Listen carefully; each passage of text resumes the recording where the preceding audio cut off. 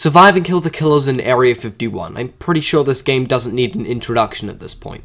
I've been playing this Roblox game for around 7 years, and I'm sure if you ask the average Roblox player, they might assume that saktk is just one of those simple cash grab Area 51 games. And my goodness, if that is you, you couldn't be more wrong. And even though some of you in the audience right now might be thinking that you know everything there is to know about saktk, every killer, every weapon, every location, heck, every single mechanic in the game, well, that's where you might want to rethink your logic. So that's where this video comes in. Welcome to the official completed definitive saktk Iceberg, made by me with the help of several community members. And if you don't know what an iceberg is, or you've been living under a rock, then sucks to be you, I'm not explaining it. Okay, no, I'm just kidding. Basically what icebergs are is that they're a list of information about a particular topic. This one being the Roblox game Survive and Kill the Killers in Area 51. The top of the iceberg has general, well-known, common knowledge stuff, you know, things that probably everyone and their mum would know by now, but as the iceberg descends downward, the information gets more rare and less known. And yes, I am aware that I did make another saktk Iceberg once, like 2 years ago, but not only is that video horribly outdated, but most of the entries on it were just straight up garbage and just jokes that just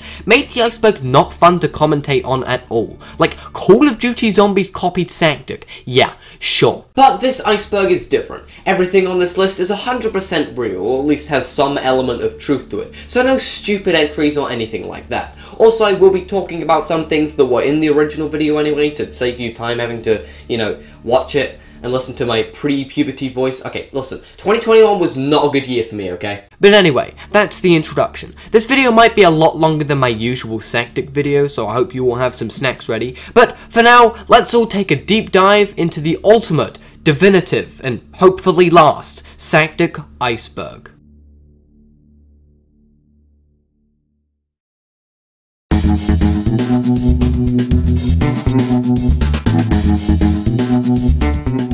Mafia 1. Mafia 1 is the lead developer and creator of Survive and Kill the Killers in Area 51, and while saktk is certainly his biggest Roblox game by far, he has worked on some other projects in the past such as Humans vs Zombies, as he's been on Roblox since 2014 and he's been developing for the platform ever since. But yeah, if you didn't really know who Mafia 1 is already, then maybe this iceberg isn't for you. Although not too much is known about the guy, I've spoken to him a couple of times, and despite English not being his first language, he's a pretty cool dude, definitely one of the nicer Roblox developers out there. Also, I know he's watching this video. Hi Homer, what's up? Invincibility Star. The Invincibility Star is a removed item that used to be in saktk that was replaced with the Landmine Game Pass in 2020. What the item did is that when you used it, it made you invincible from damage and allowed you to kill any killer instantly for 30 seconds. Pretty broken, maybe you can see now why it was removed. Of course, when this change happened, a lot of saktk players got incredibly upset over this, and they're still going to this day, begging the developers to give them a refund for the item that they originally paid for on the infamous brain-dead Mafia 1's group wall. Like, imagine if the Invincibility Star was still in saktk today. Killer mode would be even more unplayable than it already is. I mean, you could just use the star, kill everyone at spawn, reset, use the star, kill everyone at spawn, reset, it just would not be fun at all. Also, it's possible the item was removed due to, of course, the star itself being a direct copy of the Mario star owned by Nintendo, and we all know how nicely Nintendo treats people using their property on Roblox. But regardless, the Invincibility Star will for now go down in history as probably the most infamous, removed, and overpowered saktk item.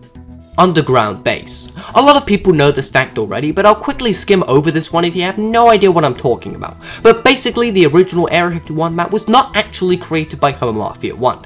No, it was made by this guy, Icy Fresh, and the map's true name is actually Underground Base, not Area 51. The map itself has been stolen and copied so many times at this point, much like many other old Roblox horror games, which explains why there are dozens and dozens of Area 51 games all over Roblox with the exact same map template.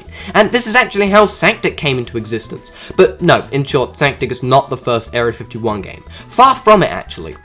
saktk test servers. saktk test servers are a direct copy of the main saktk game published on Mafia 1's group. Like the name implies, the game is mainly used for testing upcoming updates, new features, and other things of that nature. Now this entry is dedicated to all of the people in my comment section, most notably the people who come to my videos, see a saktk update, assume it's in the main game, go to the place in the main game, the update's not there, and then call me a hacker and dislike and unsub, when it's just in the saktk test servers, it's not in the main game.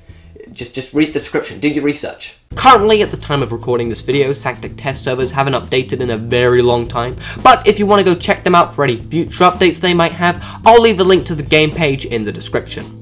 The Dying Noob. This refers to the name of the dead person that sits in front of Slenderman's cage in all of the modes besides storming.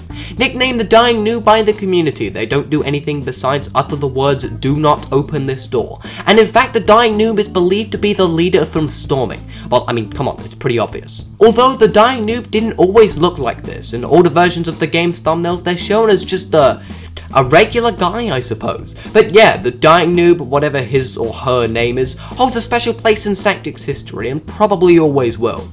MG42. Definitely one of the most popular game passes within saktk, the MG42 is pretty much essential for anyone who wants to play this game competitively or seriously. When you buy this game pass, you'll get the exclusive MG42 weapon whenever you join Classic, Killer or Storming mode. You can even find it around the map in Juggernaut or even buy it in Slenderman's Cage in Endless Survival mode. But yeah, it's only 30 Robux, definitely worth it, and I'd say it's only really beaten out in terms of value by the Energy Drink game pass, for the following reasons. Energy Drink. 100% the most popular and overpowered saktk game pass of all time. If you have the Robux to spend and are playing saktk at all without this item, then just what are you doing? But yeah, I think we all know how this item over here works. I mean, you take a sip of it, you regain 75% of your HP, you get the drill. However, it's worth noting that in Juggernaut you only get 2 sips compared to the usual 4 in all of the other modes, but it's still an insanely powerful item. And if you're thinking of buying or spending any money in this game at all, this is the game pass to go for. I mean, it costs the same amount of Robux as the landmine. I mean, come on, what would you buy, honestly?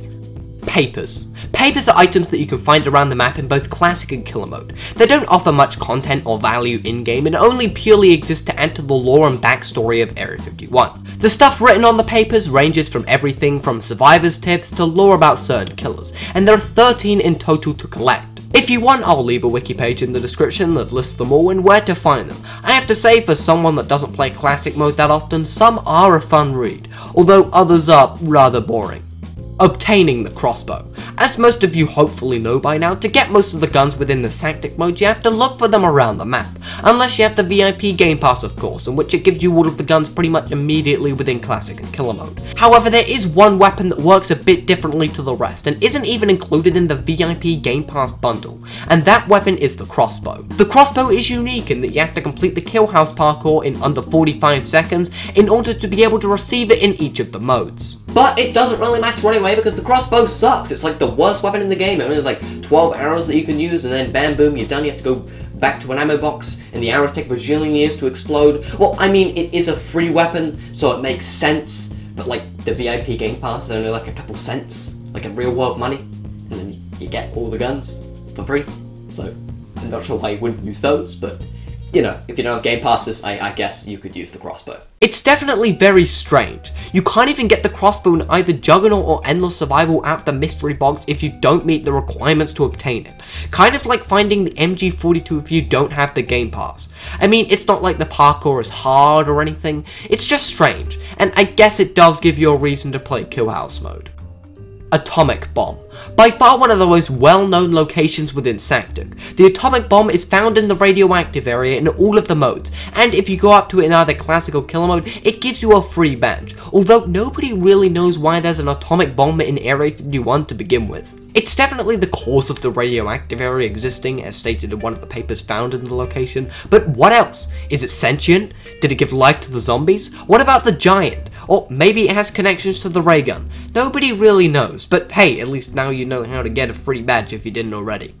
Menu screen music. One of the saktk menu screen's most defining features is the music that plays in the background, and if you sit there and listen to it for long enough, you'll realize that it isn't just one song on a loop, but 3, and you can even arrange which music track to play in what order to your liking. One of the songs is a remix of Winds of the Fjords, a well-known classic Roblox song, while the other 2 are Lunatic and Scent of the Night, composed by the artist Mayu, I think that's how you say it. Although it's worth noting that Mayu did not create these tracks exclusively for saktk, rather they are just royalty-free music that Homer borrowed instead. Fun fact actually, these 3 songs were decided by the community in a poll held in saktk Discord by Homer Mafia 1 himself. So technically whenever you go into saktk, you're listening to music that the community likes, or the community decided on. So that's pretty cool. However, there is a fourth music track within the game, titled Strolling Around, also by the previously mentioned Mayu. However, the only way to get it was through completing the Vicious Quest badge in Halloween of 2022, so it's since unobtainable today. saktk vs saktk 51.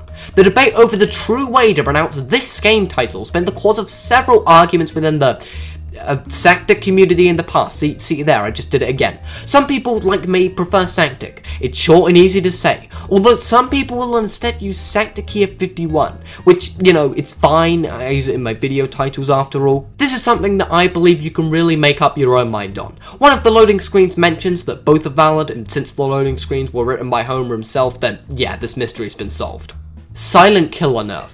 The Silent Killer badge is one of the hardest, if not the most challenging badge to obtain in saktk. To get it, you need to win a round as the Juggernaut with 12 people in the lobby, and be on full health once the round ends. It's certainly not easy. The nerf part refers to the fact that in older versions of the game, you literally could not take any damage at all, even if you healed all your HP back up, as, well, whenever a Juggernaut kills a player, they regain 20 HP, of course. I'm very glad this was changed, that now you just have to be on full health once you win. You can still take damage. It's made getting Silent Killer actually possible due to how good the player base has gotten at Juggernaut over the years. Compared to back then, where nobody really used shift lock, the gun locations were on like 4 spots, and nobody really knew what they were doing. Ah, the good old days of Juggernaut, am I right? Killer Case Files, one of the few collection elements within saktk. The Killer Case Files are items that are rarely dropped by killers within classic modes with an estimated 5% chance. The case files themselves don't do anything besides providing facts about a said killer, the amount of times you killed them, as well as their origin and background. Interestingly though, there are some case files that work a bit differently, such as bosses for example. Bosses always drop their case file on a 100% chance. Well, except the giant zombie, but he's not really a boss, is he? He's just a big guy. He's not a boss. Or even Jane the Killer's case file, which she drops herself whenever she kills Jeff the Killer, since of course weapons do not effectively harm Jane, so it makes sense why this is the case. Get it? Case files? Whatever, let's just move on. Call of Duty Zombies references. Within saktk, there are many references to other games and media, the most prevalent of these being Call of Duty Zombies. For example, the ray gun and all of the sounds associated with the weapon are taken directly from Call of Duty Zombies. The whole endless mode is based off of the round system of Call of Duty Zombies, and there are many, many more examples. I'll leave a wiki page in the descriptions if you're interested to know about all of them. But yeah, I think it's safe to say that Homer is a pretty big Call of Duty Zombies fan. Can't say I've ever played the game myself though. Execution Room. The Execution Room is a small hidden room that you can only open with the golden key found in the teleport to office room in both classic and killer mode. Of course, you get given the badge once you enter for the first time, but what's strange is what's inside the Execution Room. There are many torture devices present, such as electricity lamp and random chains hanging below a surgery table. What's odd is that the fact that this room has existed in saktk for the longest time, and nobody's really questioned its existence. I mean, even when lore got added to the game, the Execution Room remains. I mean, what's its purpose? Well, okay, its purpose is pretty obvious, you know, killing people. But who? Soldiers? Killers? Intruders, perhaps? Nobody really knows. It's worth noting, though, that at one point there were even more torture devices in this room, such as a guillotine, an electric chair, and it even had a full-on dead person in the room. More information on that later down the iceberg, though, so stay tuned.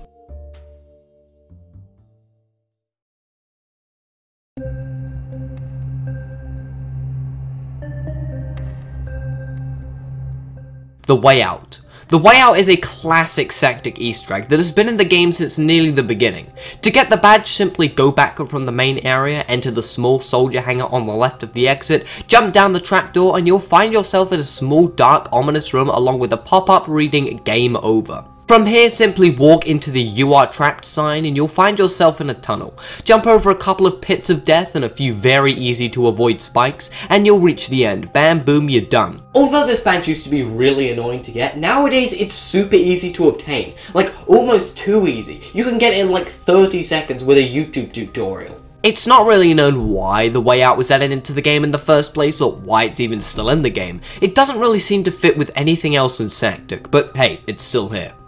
saktk 2.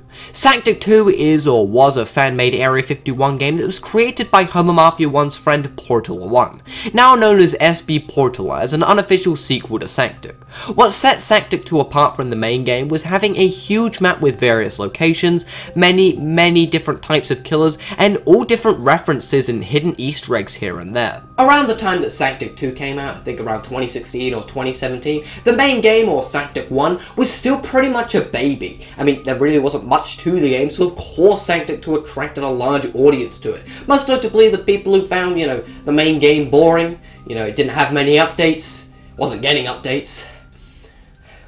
Wow, things haven't changed at all in the past 7 years. However, as the months went past and saktk ultimately got better with the addition of new modes, killer pathfinding, and overall a gameplay experience that was just more enjoyable than saktk 2's and less buggy, the game would eventually be set to private by SB Portaler sometime around 2017 or 2018, effectively shutting down all access to it. But that's not the end of saktk 2's legacy. Things get a bit messy around this point, but here's how the story goes. Sometime during the shutdown, SB Portaler handed over the game files to a guy named General Punctuation to be saktk 2's new owner and creator, and the game was republished, although this didn't hold up forever. And of course, through many Roblox updates and changes, saktk 2 eventually broke beyond repair, and sees only a few players visit it each day, compared to normal saktk's massive player count. saktk 2 is a perfect example of where you try and push quantity over quality in a game, and due to the lack of updates, it ultimately falls beyond fixing it. And although I will praise the ideas the game has going for it, and I did make a standalone video on saktk 2 a while ago, at this point it's just another piece of saktk's bizarre history, and nothing more. I'll leave a link to the re-uploaded game in the description because, well, some of the stuff in the game is quite creative and definitely worth a play. Hate and rage. Hate and rage are the two substances that possess and control the boss Aberration and her corrupted one minions, the black stuff being hate and the red glowy stuff being rage. According to Subatomic Sam, the creator of Aberration and the corrupted ones, hate is the substance that gives them life, while rage is the substance that quote-unquote gives them purpose. It's not really known what Sam meant by this. Does hate enable the killers to control rage? Does rage give hate the ability to be controlled? I don't know, it's still a mystery, and we don't really have enough evidence in-game to explain any of these theories. However, there is also a paper, known as Paper 12, within the Wendigo area computer room that goes more in-depth into the backstory of hate and rage, referring to Aberration as Subject B, and how the effects of hate are supposed to wear off after 14 months. Due to how saktk is most likely set years after Area 51 was abandoned and how Aberration is still being possessed with hate after we fight her in boss rush mode, I'd say it's pretty good evidence that rage was created to prolong the effects of hate. But why was it created? And who created it? Well, that's still a mystery. The Storming Aliens. The ultimate secret is one of the most well-known badges in classic mode. Find the randomly generated 5-digit number around the map, put that code into the code machine, and bam, you find the alien killer and get a neat little badge for your troubles. Again, just like the way out, we probably all know how to get this badge. I mean, it is required for the Area 51 personnel achievement after all, and I'm sure many of you have probably got that by now, so there really is nothing special going on here. What's interesting about the Ultimate Secret badge though is its description, stating that the alien is the first ever killer of Area 51. And well, that can't be true because Alien doesn't appear in Storming. And of course, if you've seen my timeline video, is that Storming is the first mode in the saktk story. Well, okay, good aliens appear in Storming, but they never attack you like they do in Classic mode. But it's not really known why the alien appears in Classic mode and not Storming mode. I mean, clearly we freed all of the aliens within, Storming mode. We didn't miss any. There weren't any rooms that we didn't enter, so why does the alien appear in classic mode? Well, nobody really knows, bit of a continuity error right there. Little side note here, but a lot of people don't know this, but it's explained within Alien's case file that the reason why Alien is hostile in classic mode and not Storming mode is because Alien in classic mode has been brainwashed by a Russian spy during the Cold War. I don't know, it's two conflicting sides. You can either agree with the badge that the alien is the first killer and that it was missed during Area 51 Storming, or you can go against it, but it's certainly something to think about. Grizzly Reminder. This entry refers to the original main menu music that was in saktk before the 3 tracks we mentioned earlier were made to replace it in early 2022. The song that was used was known as Grizzly Reminder by Midnight Syndicate, and the main reason why it was changed was as a response to Roblox itself nuking many copyrighted songs off its marketplace. And although it's probably never going to be added back to the game sadly, it's still worth a listen if you're in for some nostalgia. Trust me, you can just find it on YouTube somewhere. The Vault. The Vault is a small room found in the prison area of the map, and can be opened with the use of the keycard item found nearby in most of the other modes. And ever since the room was added alongside the Endless Survival update in late 2018, people have been asking for some type of killer to spawn inside it, since in both Classic and Killer mode there's nothing present at all within the Vault. And I mean, it's not difficult to see why. I mean, why does the Vault exist anyway? Why is it in the prison of all places? Maybe it, you know, holds a prisoner inside? I don't really know. Like, why would you put a vault in a prison? That's kind of the last place that you'd want to store valuables, you know, next to loads of criminals and stuff. Or maybe the prison is for, like killers. That'd be kind of cool, actually. Eventually, though, the vault was given a purpose. In Endless Survival, the R870 spawns inside of it. Yay! Oh well, all we can do now is keep praying, I suppose. Maybe one day. Soft locking the Juggernaut. There's a strategy within saktk Juggernaut that you can do as a survivor that, if done correctly, completely soft locks the game and makes it near impossible for the Juggernaut to win. This strategy involves either waiting in the main hall or cargo area until you spot the Juggernaut, run away from the Juggernaut in a circle around both locations and closing the doors behind you so the Juggernaut can never effectively reach you until the time runs out. Yeah, this strategy is as unfair and horrible as it sounds. And trust me, it happens to me all the time. In fact, that's why I stick to small servers in Juggernaut nowadays. You know, whenever I go into a large server, you know, I become Leatherface as Juggernaut, you know, I kill everyone, but there's always that one guy that sits in the cargo area and runs around the main area and the cargo area like 50 times in a row, and I can't win because the Juggernaut just isn't fast enough. The Juggernaut still needs a speed buff, okay?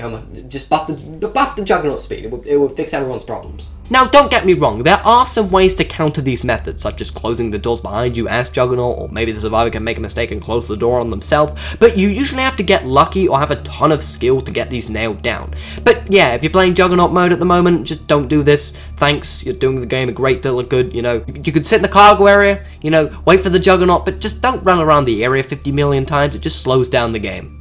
Fan art. Fan art has been a staple of saktk since basically the beginning. The game's thumbnails use fan art, and you can find fan art pictures around the map. There's not really too much more to this entry besides this fact. I'm just glad the devs and Homer appreciate the work that people go into drawing characters for the game. And hey, fun fact, I draw this Sonic fan art in like 2019. It's gross and ugly, and I wish someone replaced it, but hey, it's in the game, I guess. Killer gender. Now, we all know that most of the kills within saktk have confirmed genders. Like, most of the killers taken from the media, like Michael Myers, Granny, Slenderman, those are obvious. But there are some that are more obscure and aren't confirmed. Like Alien, the Kraken, Zombie, and possibly even Wendigo I've seen be referred to as a she. Although this could just be down to an oversight, like in Alien's case file, he's referred to as an it and a he. I don't know, again, doesn't really matter, you make up your own mind on these. Survive in Area 51. Survive in Area 51 is another Area 51 game created by the developer Penguin Doc 9999. It focuses more on the weirder side of Area 51, adding strange new dimensions, unique killers, and challenges with an entirely original map. And it's in the background of my videos all the time. See, right there. I actually made an entire video about Survive in Area 51. That will explain why there is a black and white image of the game. Just chilling there forever. It will always be in my room. For as long as I do YouTube. In fact, Penguin Doc even asked Homo Mafia 1 if he could make the game. Also, he commented on my video, so that's epic. But yeah, if you're looking for an Area 51 game that updates more often than saktk and has a cool community, then maybe this Area 51 game is for you. Go give it a play, link in description. Back to regular saktk for the rest of this Iceberg though, I promise. Zombie spawning mechanics. Most of the kills within Classic and Endless mode in saktk only spawn one for each. For example, there can only be one Slenderman alive at a time, one Wendigo, one Jason, etc. But there's one killer that follows different rules to all of these. That one being the zombie, in where up to 3 of them are allowed to be alive at any one time. 5 if you include the Captain Zombie minions. I think this mostly comes down to the lore behind zombies. I mean, in the case file for the zombie, it explains how the zombies are like infected employees. You know, of course there's going to be more than one. What's it? infection only affect one guy? But if they are infected employees, how can the previously mentioned Captain Zombie pull them out of thin air? Well, nobody really knows why, but what's certain is that the zombies are unique when it comes to spawning properties. The Raygun Parkour. The Raygun Parkour is a removed location that could be found at the end of the mineshaft area in previous versions of the game. The location displayed a set of bricks, forming a parkour area in which when the player reached the top, they could get the ray gun. Of course, now this gun location has been switched with the MP5K gun location, and the parkour has been replaced with a simple elevator. I'm actually really glad this change was made. Sure, the ray gun was OP, but was it really worth the whole parkour segment? I don't think so. But putting in the radioactive area though, probably wasn't a good idea. Humans vs Zombies. I briefly mentioned this earlier on the Iceberg, but Humans vs Zombies is another game that was made and created by Homo Mafia 1, around the same time he was still working on saktk. It's a round-based game, which puts, of course, you guessed it, the humans versus the zombies. It does also share many similarities with saktk though, such as the art style and the background ambiance is the same. I'm not going to go too in-depth into Humans vs Zombies here, since it doesn't really have much to do with saktk, and it's not being developed by Homo anymore, but if you want to check it out, I'll leave a link in the description. Beneath the Surface. Speaking of Homer's old games, another pretty famous one is Beneath the Surface, an Area 51 story game completely separate from saktk. Yeah, even before storming was a thing. Like the saktk 2 game we mentioned just a bit ago, Beneath the Surface is very much broken. Like, so broken you can't even beat the game. Yeah, the end cutscene just breaks. The story of Beneath the Surface revolves around you being trapped in Area 51, being tormented by the same alien that you can find in saktk being held in Rake's spawning room, and honestly it's pretty cool seeing what we'd assume to be a background character given a new life. The game is also pretty weird, like it kinda just does whatever it feels like doing, that being random ghosts appearing out of nowhere, big holes to the void for no reason, and the laser stage. Although I'd say it's worth playing Beneath the Surface at least once. It's a step back in time for sure, but nothing beyond that I'd say, it's not that special. The Voltage Room. The Voltage Room is another mysterious room within Area 51 that, unlike the Execution Room that we touched on earlier in the Iceberg, appears in all of the modes of the game. Well, all modes located in Area 51, yeah, haha, trying to be smart are we? The only thing that you'll find in the Voltage Room though, is of course some kind of electricity machine that, if you turn it on, instantly kills any player or killer that walks into it. There's also a separate button to open and close the translucent door that leads into the machine. Like the Execution Room though, nobody really knows why the Voltage Room exists in the first place, what lore it holds in the game, and why you'd ever want to go there in any of the modes. I mean, its whole function is to just kill you. Like, why is that a benefit? But obviously it has some reason to be here. It's even a gun location in Juggernaut, but whatever that proper reason may be is shrouded in mystery, at least for the time being. Out of Bounds and anti-cheat. Yes, saktk does actually have an anti-cheat system, and although many people may not know how it works or the full capabilities of it, one pretty well-known way to stop exploiters and hackers is that if you go out of bounds in any saktk mode, you'll be instantly killed. The best way to test this out is by squishing yourself via a door, and believe it or not, it's actually very easy to glitch out of bounds, it's not even funny. There's also a secondary anti-cheat system within the game where if someone gets banned from saktk by like an admin script or something, they'll just get stuck on an infinitely looping main menu screen.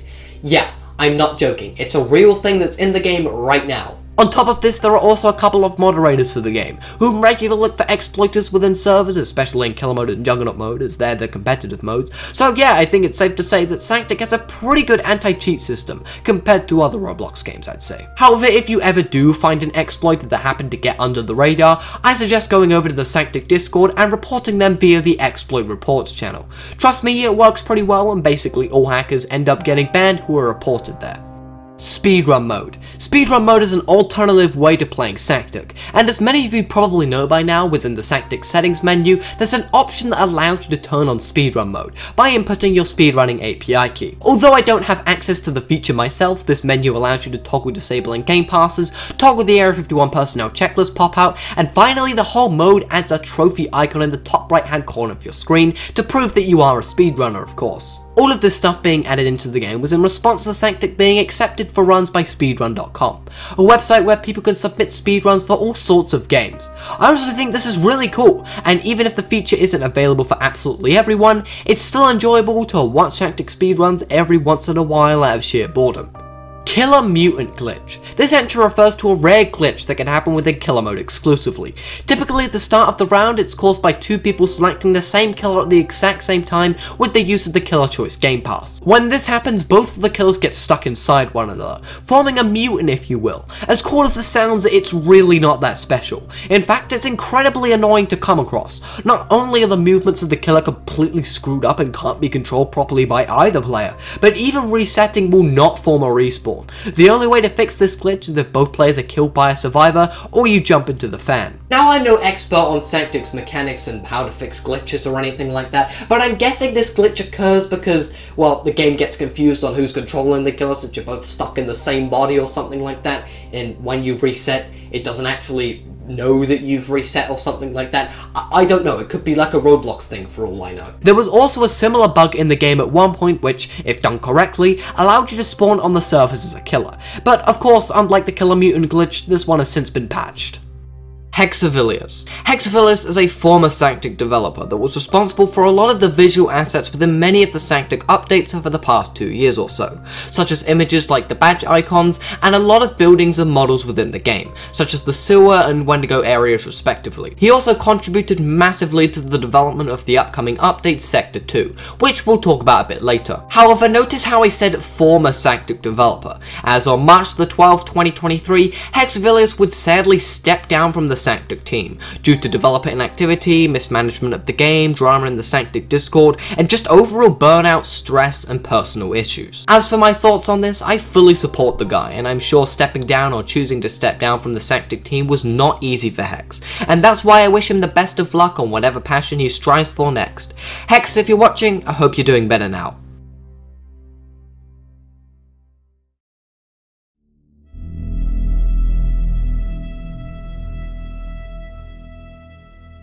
Round 666. Round 666 is a secret Easter egg within Endless Survival mode. For the easiest way to access it, simply enter a VIP server, head to the round select option, and type 666 for the starting round. You'll then be teleported to, well, heck I guess. We all know that 666 is the devil's number, of course, and, well, with this Easter egg being in the game, it kind of gives, you know, evidence to Endless Survival being some kind of hell or underworld.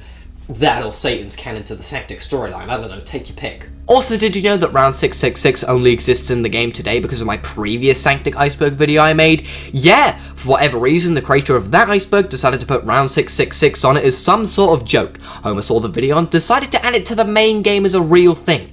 Yeah, I am not joking, I am the only reason this Easter egg exists in the game today. Neat origin story, don't you think? Like I said on layer 1, Homer watches my videos all the time. Well, actually, that's not true. I don't know if he watches my videos all the time. The only videos I know that he's watched are the original saktk Iceberg video and a saktk Discord video, or a video on saktk Discord that I deleted. So, maybe he doesn't watch me all the time, but hey, he's watching right now. I know that for a fact. SB Portula. We briefly mentioned this guy in the Iceberg earlier, but for a quick reminder, SB Portula is one of Hammer Mafia 1's longtime Roblox friends, and of course he created the previously mentioned saktk 2 game. I have SB Portula a whole layer below saktk 2 though, as I believe the game is more famous than SB Portula himself, so whoops. It's not really known if SB Portula has contributed to saktk a whole lot or has even worked on the game at all recently. However, he is listed in the game's credits under character animations and for helping with the Spanish translation for the game. Although even if he didn't work on saktk that much, it is worth noting that he did create a lot of maps for humans vs zombies. Also, random fact, a lot of people seem to be confused about the scientist guy within a lot of the old saktk mode thumbnails. Well, believe it or not, yeah, that's actually SB Portula's Roblox avatar. Neat little Easter egg, Homer. saktk shutdown. On July the 7th, 2022, Roblox actually took action against saktk, completely shutting down classic mode and putting the saktk test servers under review, basically stopping anyone from playing the game at all. And if you thought that was bad enough, Hammer Mafia 1's entire account was banned for exactly 3 days. This was due to saktk having blood within the game, you know, blood under the dying noob like we mentioned earlier, blood in the medical bay, blood in the, I think it's in the cinema room, blood on Sonic.exe. Yeah, I'm not joking, Roblox actually took down saktk by having some super unrealistic ketchup splattered around the map. It's as dumb as it sounds. Although this isn't the entire story, a couple of days before this whole ban happened, saktk test servers were actually put under review because of the execution room's existence of all things. Basically, Roblox moderation didn't like how there were torture devices within the room, such as an electric chair and a guillotine, which I guess is fair, that's why the execution room is so empty nowadays, by the way, but taking down the whole game for having some blood in it, it's kinda silly, don't you think? Now, I did actually speak with a couple of small Roblox developers and people who know way more about the Roblox TOS than me, and apparently the reason why Roblox took down saktk was probably due to the game being available on Xbox, and apparently Roblox Xbox have special guidelines on what you can put in your games, which of course includes no blood and violence whatsoever. And that's good and all, but there are so many Roblox games available on Xbox that have blood in them anyway. Like Phantom Forces, for example. Why isn't that game taken down? We don't know! I mean, this is Roblox after all, you know. I once uploaded an image of my Roblox avatar and they deleted it, saying it was inappropriate. And warned me for it. I still haven't gotten over that, by the way. I'm coming for you, Roblox. Although saktk, believe it or not, still has blood within the game. You know, like on the Tails door pop-up and on Leatherface's clothes. So I don't know why Roblox hasn't taken down the game again. I guess they're blind or something. But hey, at least now you know why a lot of the blood within saktk is gone nowadays. I don't really mind though, it didn't really add much to saktk. The leader curses. On the topic of saktk possibly breaking Roblox TOS, yeah, the leader within Area 51 storing actually uses a bad word. Oh dear, shield little Timmy's eyes. You don't need to be a genius to understand what word the leader was gonna utter had he finished his sentence, but I'm actually surprised Roblox moderation still haven't caught on to this. That being said, it probably doesn't break Roblox TOS, like I guess an argument could be made that the leader could have almost said shoot or something instead. I don't know, it doesn't really matter, it's just a word anyway, like who really cares? The parents? Pfft. Subatomic Sam. Subatomic Sam is another developer that occasionally works on builds and models for saktk. He's most famous for creating the Tails doll area, as his name can be famously found in-game underneath the stairs in one of the rooms within that location. Also he made Aberrations, so that's cool. But yeah, Sam is a little less known than the other two saktk devs or former devs I've mentioned on the Iceberg so far, but again with all of the interactions I've had with him, I'd say he's a pretty chill guy. Jason's Chainsaw Glitch. Like the name implies, this entry refers to a glitch that could happen in older versions of saktk, where if you did a bunch of insane stuff, you could actually obtain Jason Voorhees' chainsaw weapon.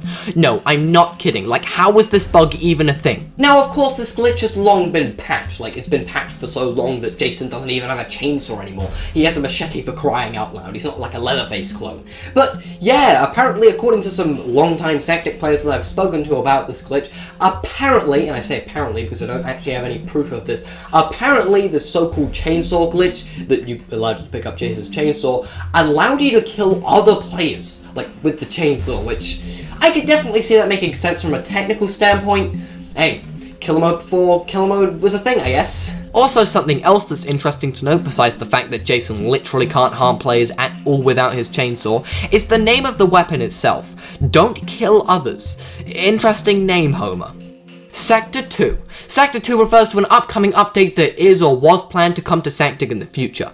The update would add an entirely new location to the game, new killers as well as new original weapons. It even had an entire story dedicated to it. In fact, I even made a whole video recently on all the content that's planned to come to the update so far. Although after I did make that video, Hexvillis, the lead developer of the update, stepped down as the developer. So at this point, Sector 2 might not even release at all, and it could be cancelled. However, I have heard that the remaining Sector 2 developers are still working on the game, so maybe, you know, the update could release sometime in the future, but I wouldn't get your hopes up. If you want the details though, again I made a separate video talking about the update, so after this video is finished, go check it out.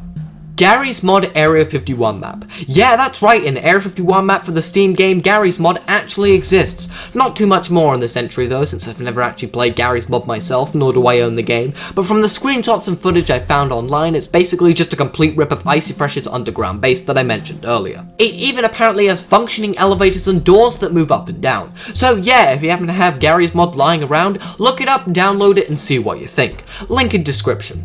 The Toxic Maze. The Toxic Maze is a removed location within saktk Classic and Killer Mode, and as the name suggests, it was a huge maze location that was present within the sewer area.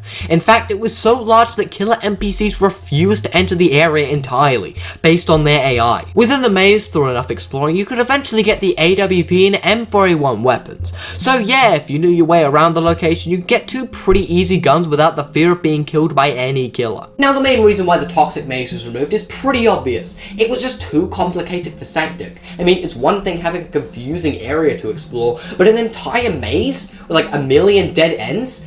It's just not fun at all. And in fact, the area was so poorly designed, it didn't even make its way into Endless Survival or Juggernaut mode. Thankfully though, some of the assets did go on to be used in the new and arguably much better sewer update and expansion to the game, so it's not a total L, I suppose. I know that some people did like the toxic maze, but I don't know, it just didn't really work. I'm not one of those people, and I'm glad we have something much better in the game now.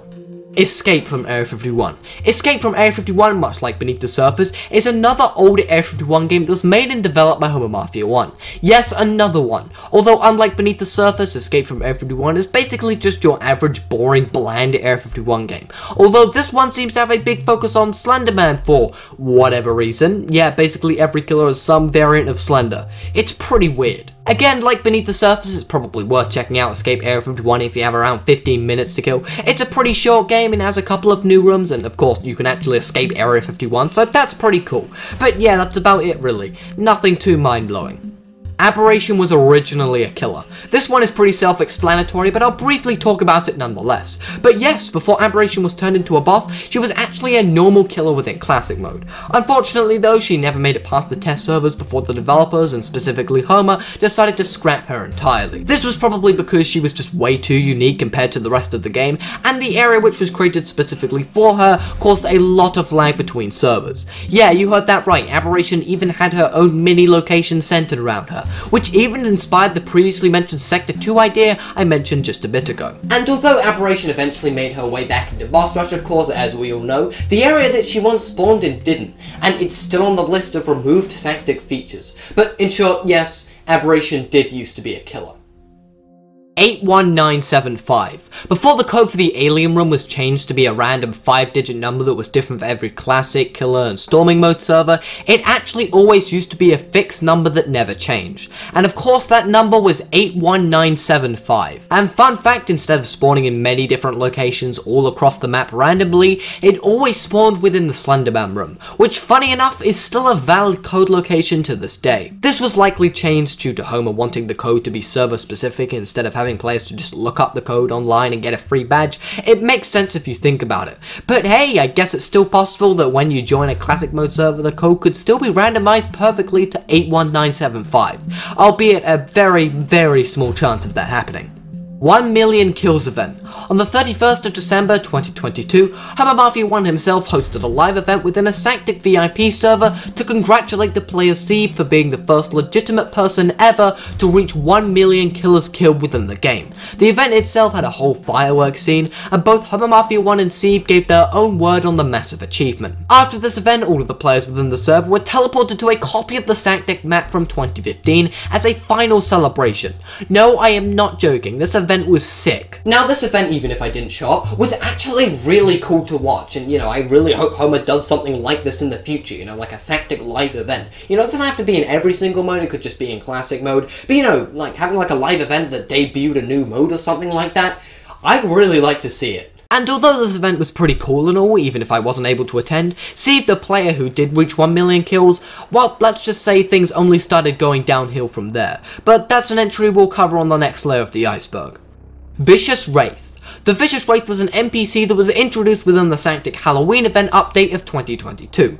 After talking to the entity, you could choose to accept his quest in collecting the pieces of candy around the map for both a badge and the access to play the strolling around track on the main menu screen. All of this is probably non-canon to the saktk storyline, but the Vicious Wraith was in the game at one point. Hey, maybe next year they'll let us play as him as a killer in killer mode and juggernaut mode. Who knows? Would be pretty cool.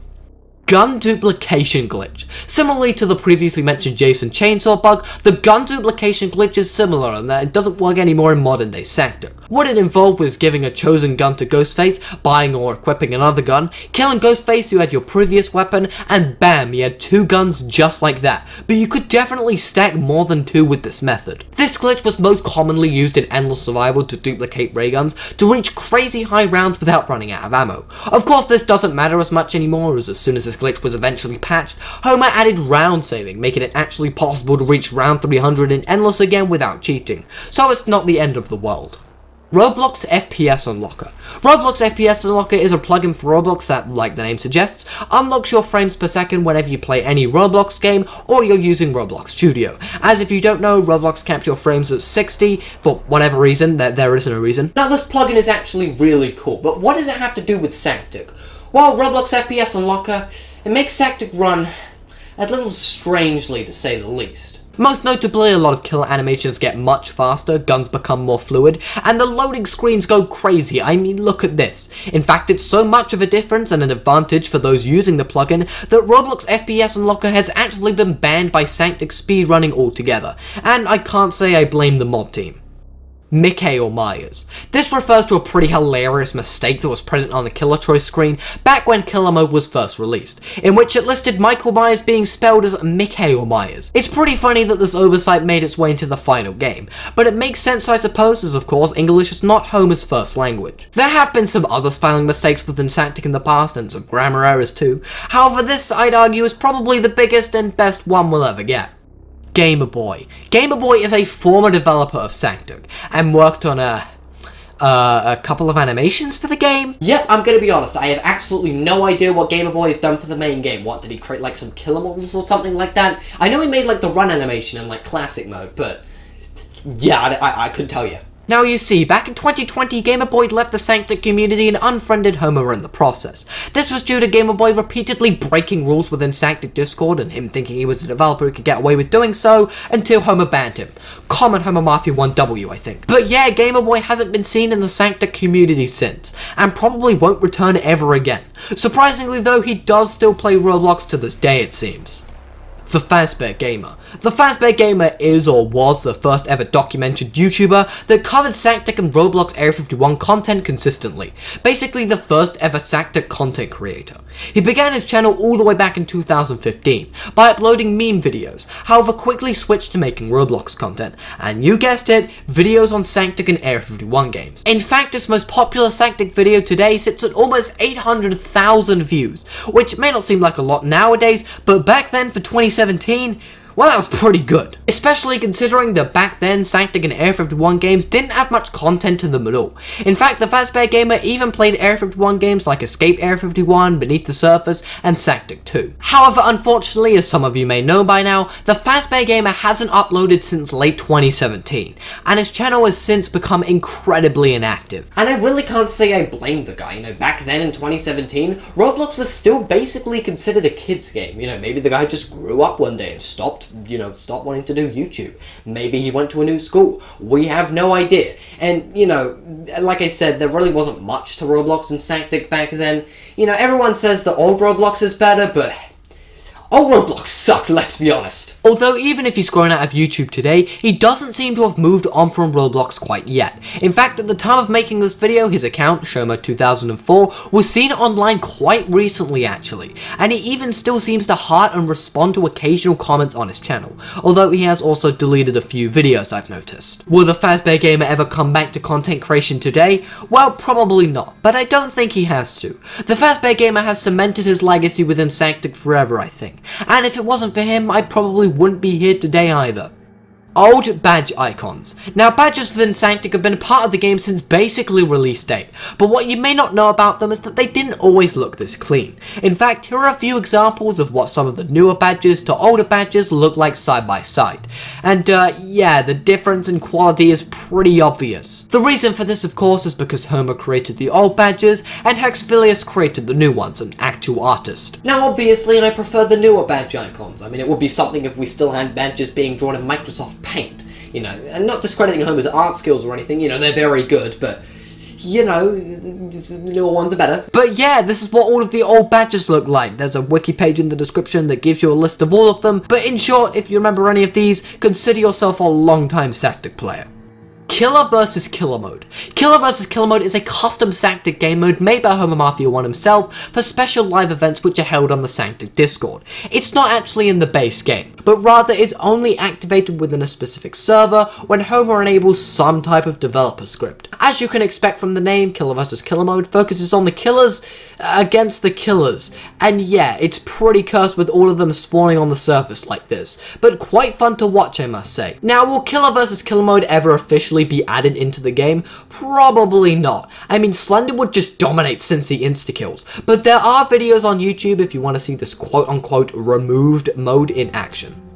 Rustle and Sal. Rustle and Sal is one of, if not the most famous saktk speedrunner of all time, and has held countless world records on the game in the past. Whether that be in boss rush mode with his insane times, or his endless playthroughs where he's made it further than any exploiter could boast about, most people consider Rustle and Sal to be the best saktk player of all time. And honestly, I would actually agree with that fact. Or at least he's in the top 5. I mean, how many world records does he currently hold? 3? 5? It's so many, and his dedication to grind hundreds and hundreds of hours each week just to keep them is insane. But yeah, just wanted to add this section in just because Rustle and Sal's done so much for the community and I feel like he deserves more recognition for it. Don't worry, he did not hold me at gunpoint and ask me to add this section in or anything, you know.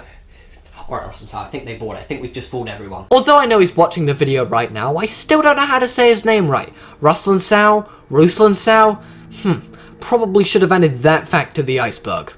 Killer themes. As most of you probably know by now, 2 out of the 25 killers currently in saktk play music when you are close to them, these being both Smile Dog and Slender Man. However, what you may not know is where these music tracks originate from. Smile Dog's theme comes from a shortened down version of the song Fear by a music artist with a surname I am not going to attempt pronouncing, and as for Slender's theme, it's basically just a shortened down version of the song Dark Tension Eerie by the publisher Planet Unknown. The main reason why these killers have themes within the game is most likely because they were taken from a free model made by somebody else on the marketplace, and of course Homer or the developers never really saw a reason to remove them. But yeah, I think killers having their own music track just makes them more memorable and interesting overall. I hope we get more of them in the future. Bosses don't count, by the way. Rake Hellhounds. Every 3 to 5 rounds within Endless Survival mode, a Hellhound round has a chance to spawn instead of, you know, regular killers. These Hellhound rounds are notably far easier than regular killer rounds, are a lot faster, and they give you a max ammo power up at the end. So yes, they are indeed very helpful. But of course, the Hellhounds that appear on these rounds aren't actually Hellhounds. No, they're just Smile Dogs. But did you know that at one point, Hellhounds actually had their own custom model? Well, I wouldn't really say custom. They're basically just a reskinned, darker version of the Rake, which is why I gave them the name of Rake Hellhounds. And I'm gonna be honest, I prefer these over the current Hellhounds we have today. Sure, Smile Dog is indeed a dog, so it makes sense for why he would act like a Hellhound, but there's literally nothing that sets both the Hellhound and the killer apart. Well, I guess the difference would be the fire, but even that is such a minor change. And in fact, at least at the time of making this video, normal Smile Dog doesn't even appear as a regular killer within Endless. Like, what's up with that? I don't know, I feel like Smile Dog should appear as a normal killer while also appearing as a Hellhound. It just makes so much sense. But what type of Hellhound do you think is better? Let me know in the comments. The old Hellhounds or the Smile Dog Hellhounds? I wouldn't be surprised if this got changed in the future.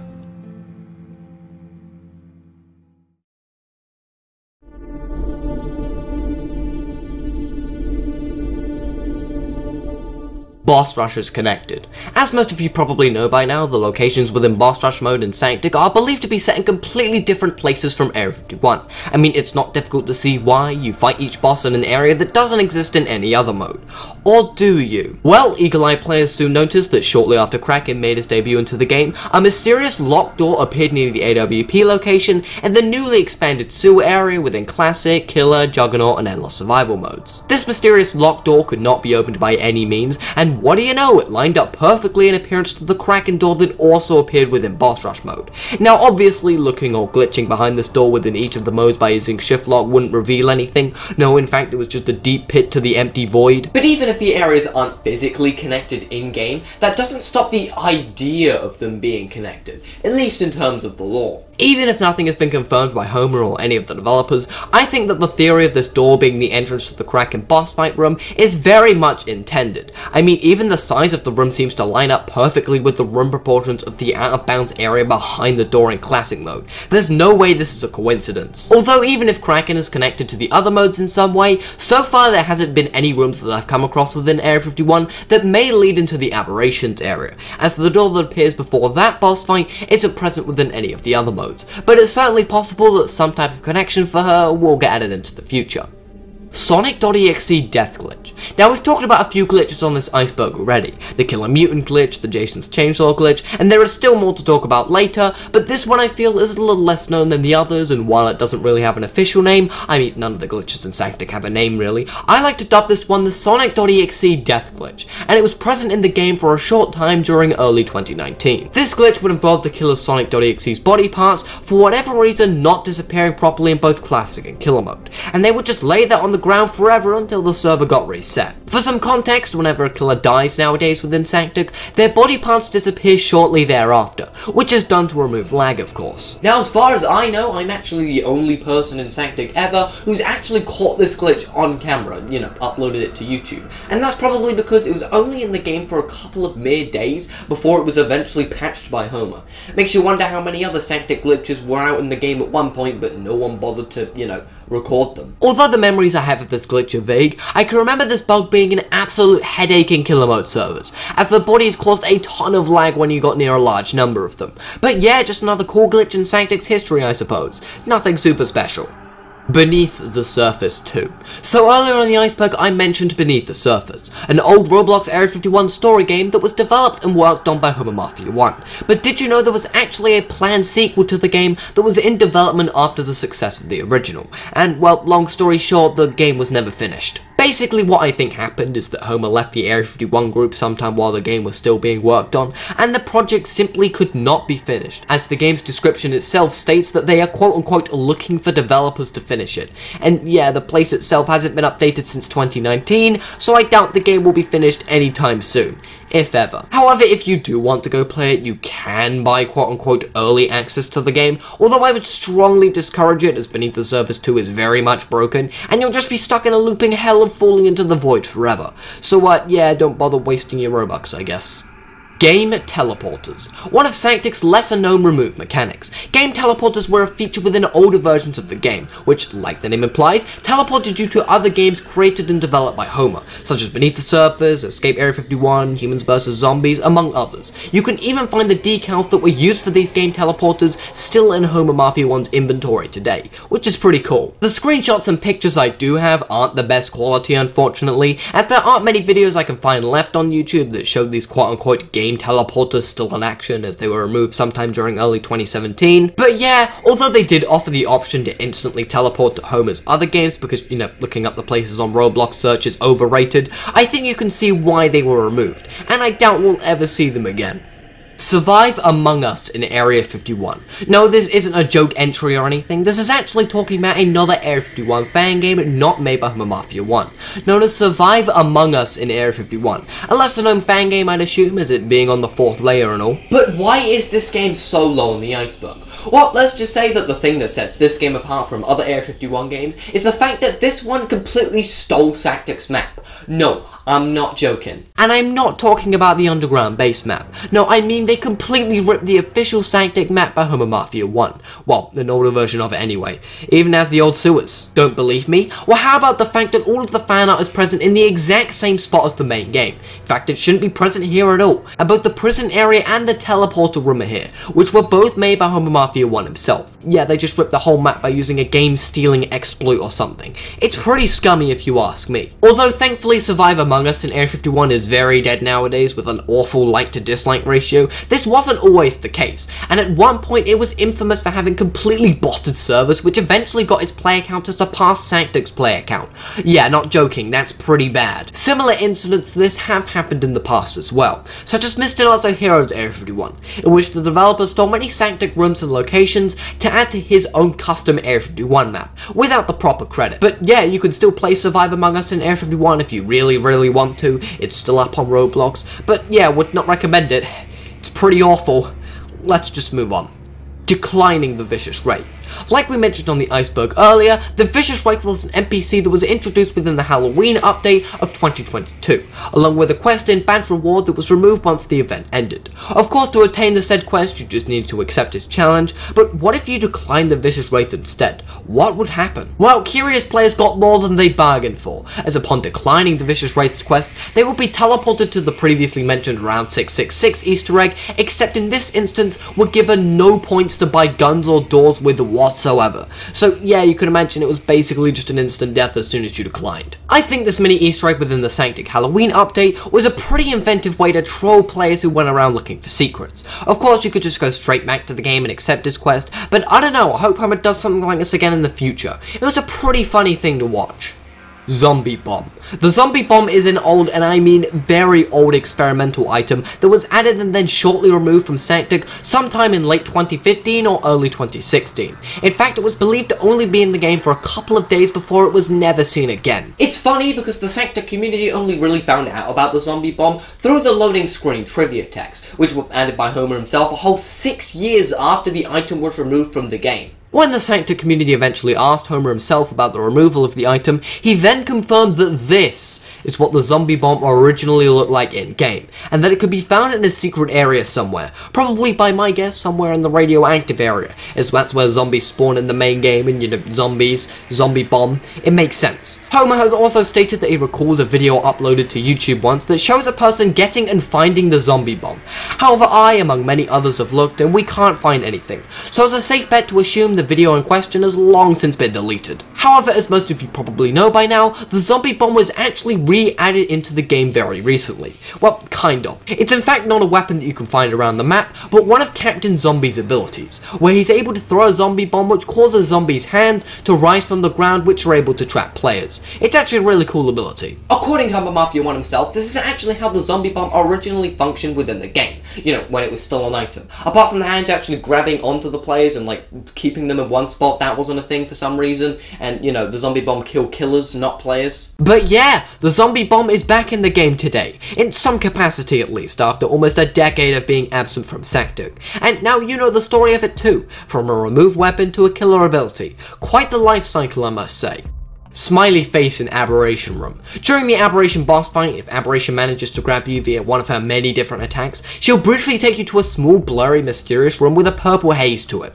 This small room has 3 corridors to it, and 3 Corrupted 1 killers. The goal is of course to avoid the Corrupted ones for a certain amount of time until Aberration brings you back to the main boss fight room, and you can continue from there. Now I think the purpose of this room is pretty obvious. It's supposed to be a little fun minigame side challenge thingy, you know, to distract yourself from the main Aberration boss fight.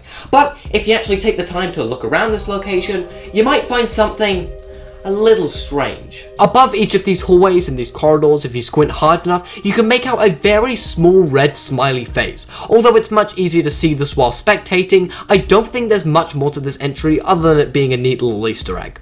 The Seeb incident. Alright, so this entry is going to get pretty messy with the information I currently have, but I'll try my best to explain everything as best I can since people kept asking for me to put this entry on the Iceberg. Now earlier in the video, of course, we mentioned Seeb, the first ever saktk player to reach 1 million kills within classic mode, and he even had an entire custom in-game event themed around this achievement, which Homer Mafia 1 set up for him. However, unfortunately, all of this positivity that Seeb brought to the saktk game would be short-lived, as let's just say after the event was over, Seeb started taking a disliking to a lot of the members within the saktk community, for seemingly no reason. This whole drama began on the evening of March the 3rd, 2023, when Seeb reported to the saktk staff that the saktk developers, both Hexavilius and Mike, were planning to quote-unquote nuke the server.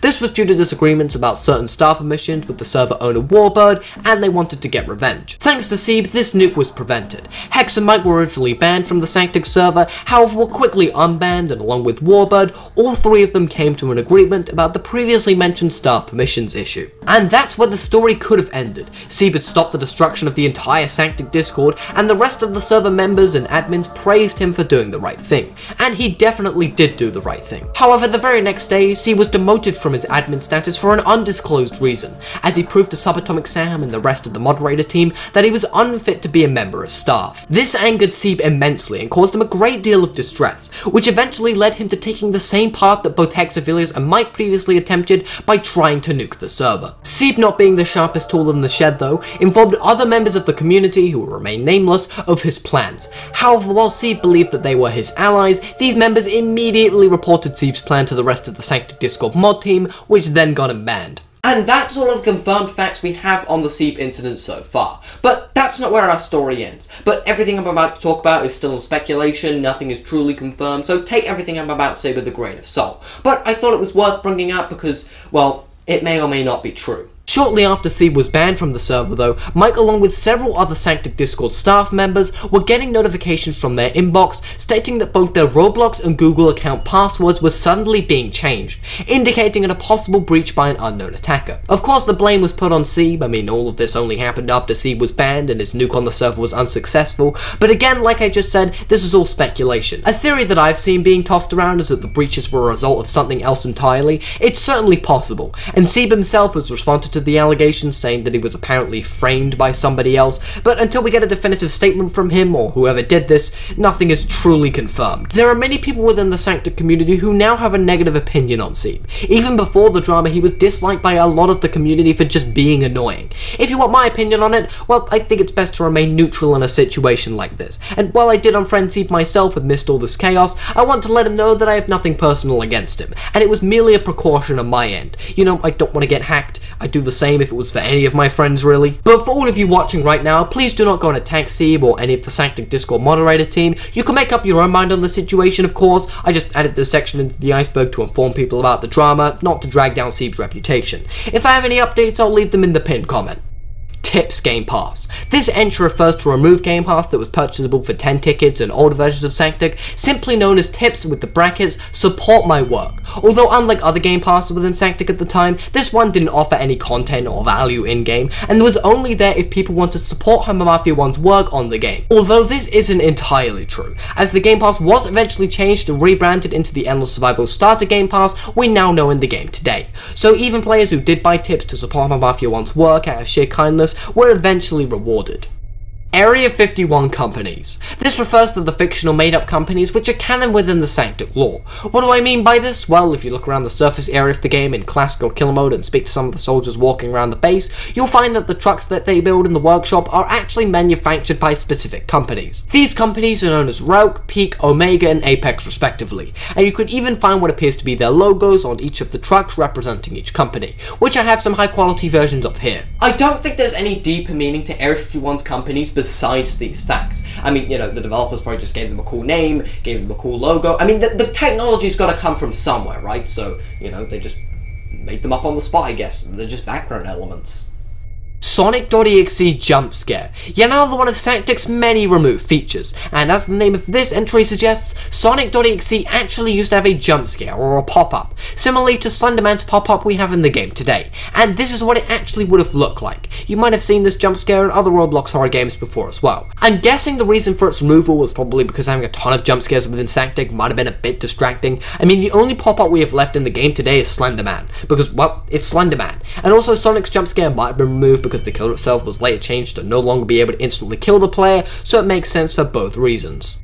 Killers were cloned. Like I mentioned on the Iceberg earlier with the zombie enemies spawning in groups of 3, every other killer within Classic and Endless Survival mode only spawns one of each, because, well, there can only be one of each killer in existence, right? Well, this wasn't actually always the case, and in older versions of the game, multiple versions of each of the killers in saktk would spawn in different parts of the map. What I mean by this is, let's say, for example, Ghostface. There'll be a Ghostface that spawns in the double doors area, there'll be a Ghostface that spawns in the Slender Cage, there'll be a Ghostface that spawns in the Sonic Room, and there'll be a Ghostface that spawns in the cargo area. You get it, it makes sense. Of course, this feature didn't stick around for long and it was removed in early 2016, and it's pretty obvious why. I mean, back then there were only like 4 different killers in the game, running around a huge map, so I guess Homer just decided to fill in the empty slots with clones of already existing killers until he could think of new ones to replace them.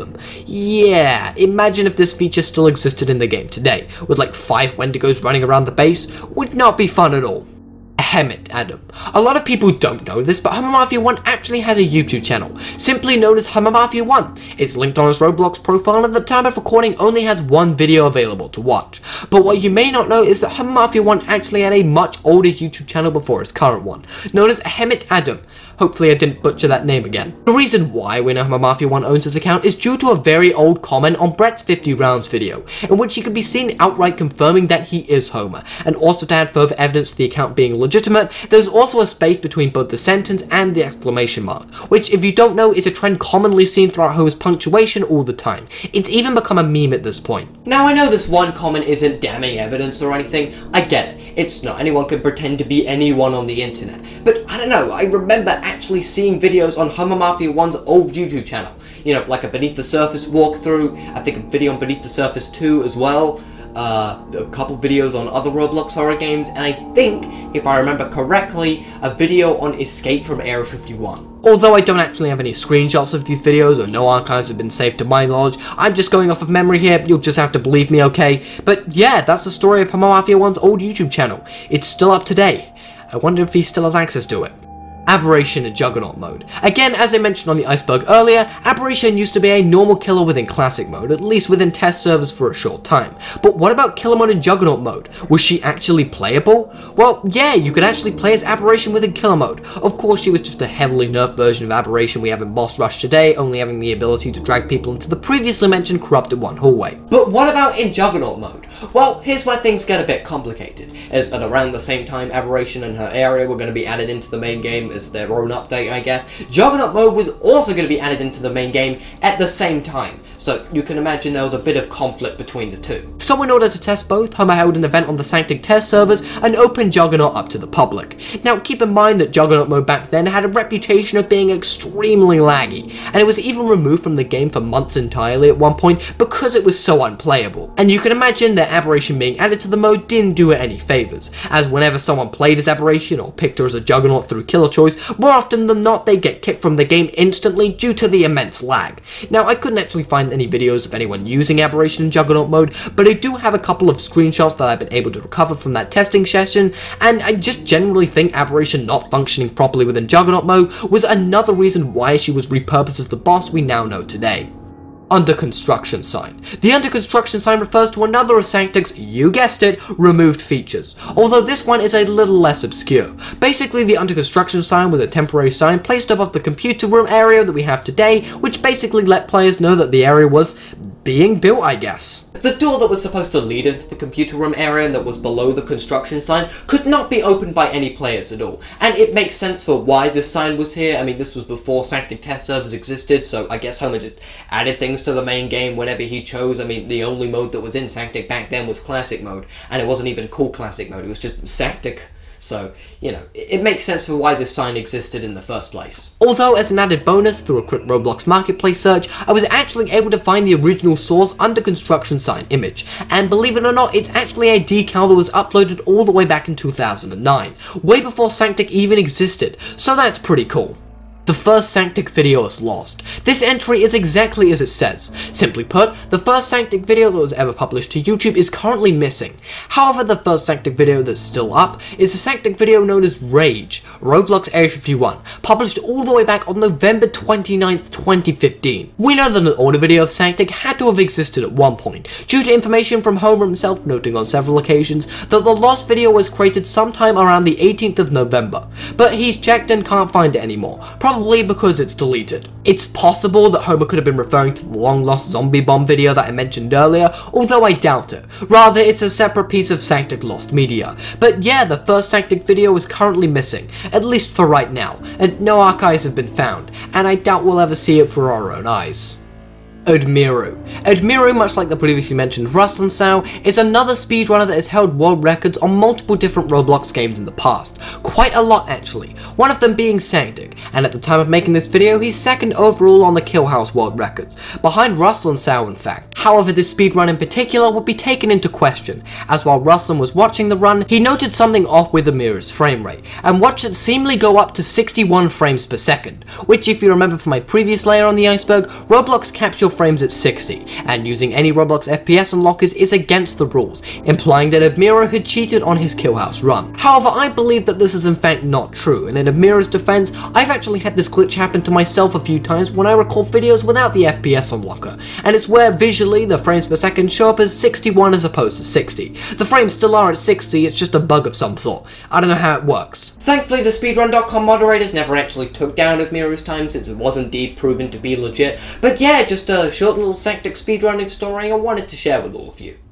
Saktk Discord deletion. Now, anyone who's been in the saktk Discord for a while will know the rocky history that the community has had, but for those unaware, the server has switched ownership many times, and I'm not going to point fingers or anything, but there's also been a lot of arguments within the community between certain groups. As an example, we briefly mentioned the conflict earlier between the developers and the moderators that sparked the whole Seeb incident. However, there was one admin who got so unbelievably fed up with the drama, conflict, and quote-unquote corruption within the server's moderation team that he decided to take action into his own hands, and that person would be none other than Mr. Holy. Now, before I go into the details of what went down, I must ask, please do not go and attack Mr. Holy. I mean, all of this drama happened over 2 years ago at this point, I think in 2021, so it's pointless to try and continue this conflict. Mr. Holy only really saw one way out of the situation, to stop all of the constant arguments within the server, and that was by absolutely nuking it. Holy started by deleting every channel on the server, wiping all messages before 2021 from existence. He then proceeded to ban almost every single member in the server that was below him in moderation ranking, which at the time was about 400 plus members. So yeah. Of course, Mr. Holy was promptly banned from saktk Discord after this incident, and eventually all of the channels were restored, and I think most of the server members were unbanned as well, but my god, was 2021 a fun time to be a part of the saktk community, let me tell you. Although Mr. Holy sadly did delete a lot of saktk history when he nuked the server, I don't necessarily hate him for it. I mean, it probably wasn't the right thing to do, but after speaking to him myself for this Iceberg video, I could definitely see where he's coming from and what made him take this course of action. And no hate to the saktk staff team either. I mean, they were the ones who had to rebuild the entire server from the ground up, and I assume that wasn't an easy task. But yeah, again, all of this happened way back in 2021, so this incident has long been forgotten, and for good reason, I'd assume.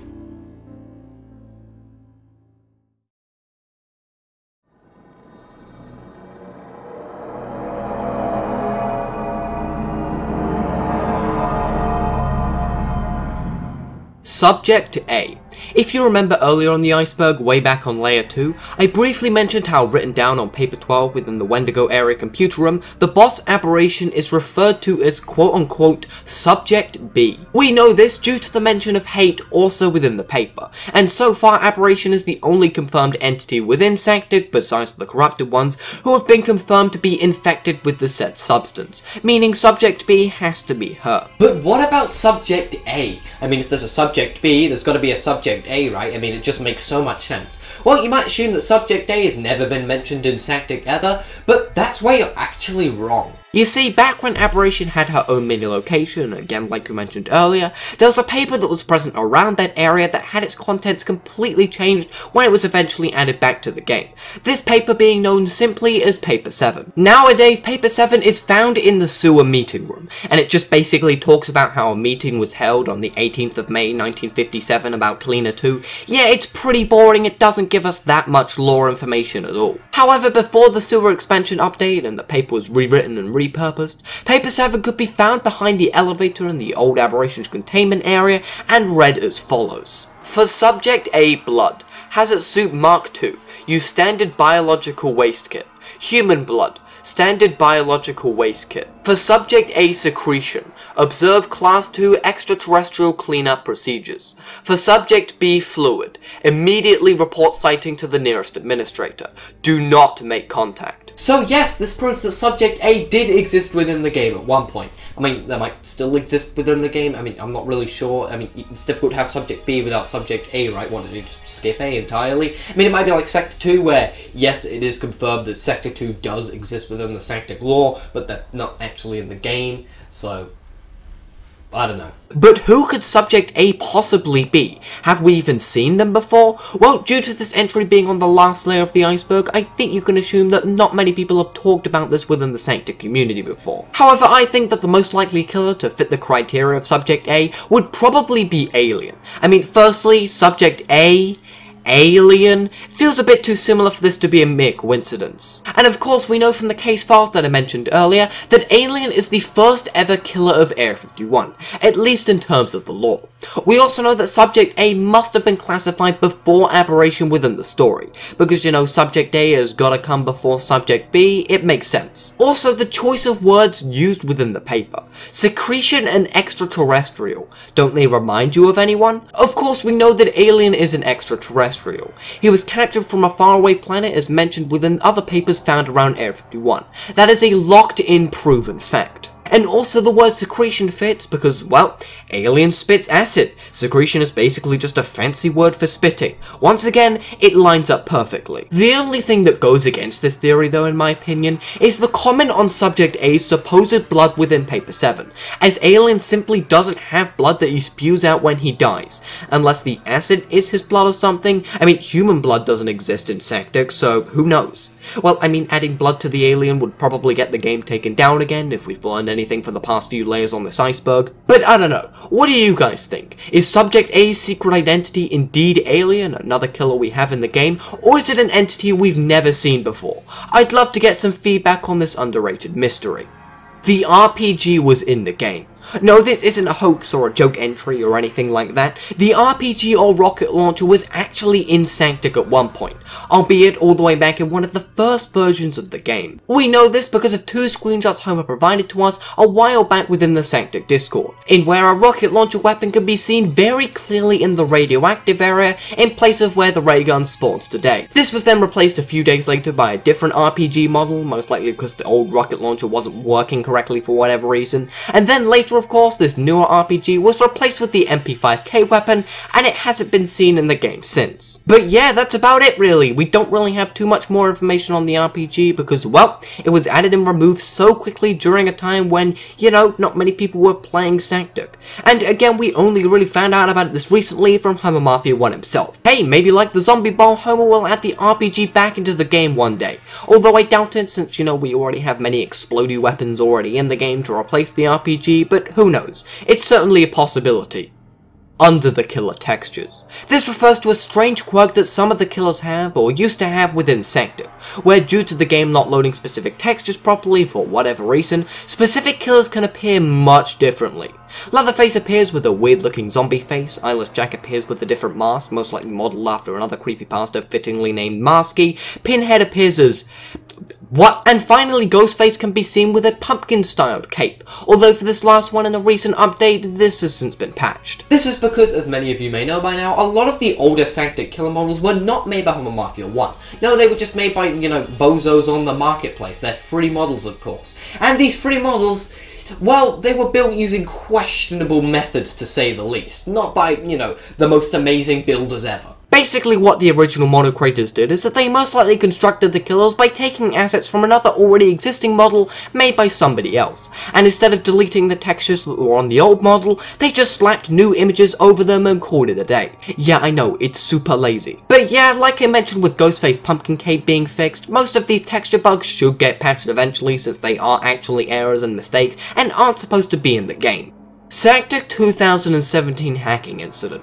Exploits within saktk are annoying, although certainly manageable. Sure, they might use speed hacks or fly exploits that make the game unfun for about 10 minutes, but they usually swiftly get banned after turning on their cheats because, as we mentioned earlier, saktk does indeed have an inbuilt anti-exploit system that detects suspicious behavior. This wasn't always the case, however, as back in the older days of saktk, exploiters were capable of completely destroying servers and obliterating the map, making the entire game functionally unplayable. Keep in mind this is before Roblox added the infamous filtering enabled setting into every Roblox game, which, if you don't know, patched a lot of well-known and severe exploits and cheats that were commonplace back then. Now, originally I was going to cover the video that you're seeing in the background right now, however, looking at the destroyed map, it doesn't seem all too that interesting, and it was likely caused by a simple exploiting script that simply unanchored every part of the saktk map.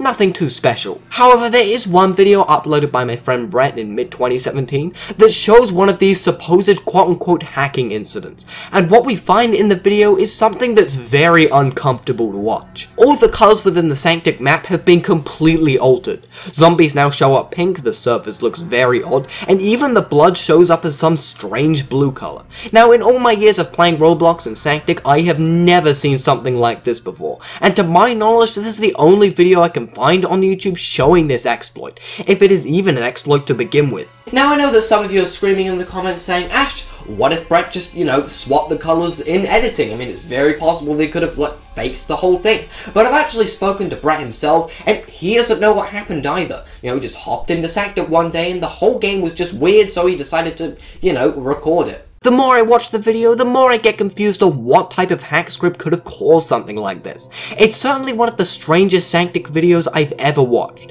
If there happens to be any Roblox developers watching this video, or anyone who knows a thing or two about exploiters, then please comment down below, even if it's just a theory. I'd love to know what people think of this, and how it might have been caused perhaps. And speaking of exploiters, Ghost Mode 65. Now, before I say anything about this person, I just want to give a firm warning to any of you watching the video right now. Please do not go and harass this individual. You aren't doing the right thing, and you're just going to make my community look bad. Okay. But anyway, Ghost Mode 65 is, for those unaware, the most infamous and well-known exploit creator of saktk history, and has been developing hacking software for the game as early as 2020. Now, I'm not going to show any screenshots of these exploits for obvious reasons, but what they do include is killer ESP, infinite ammo, fly hacks, and also no-clip. Common hack stuff. And according to saktk moderator HG Snaps, Ghost Mode 65 has reportedly been banned from saktk multiple times across many different accounts.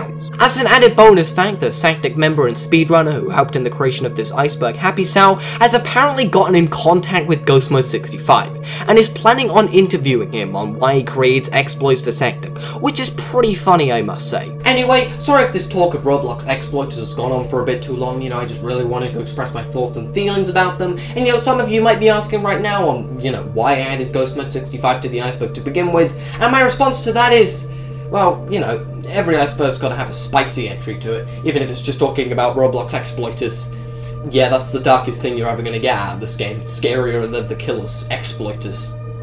4391. If you thought this entry had something to do with the previously mentioned 81975 alien code that I mentioned earlier, then yes, you'd be correct. However, it goes a bit deeper than that. In fact, we don't even fully know if the code 4391 was even in saktk at one point. You see, if you scroll back far enough from Homo Mafia 1's inventory before the image of the 81975 code even existed, 3 images displaying the code 4391 can be found, each with the name Images Blood, Images Test 2, and Images Test 2.1, all uploaded on the same day, on the 4th of December 2015. Because of the similarities between the last 4391 decal image and the image for the 81975 code that was used in the game until that was eventually replaced for the modernized code system we have today, one pretty strong theory to believe is that the code 4391 was the original first ever code in saktk, however only stuck for around 17 days before it was removed and replaced. Why the code was changed, we have no idea. I mean, maybe Homer preferred a 5-digit code as opposed to a 4-digit code, so it's more difficult to remember, or,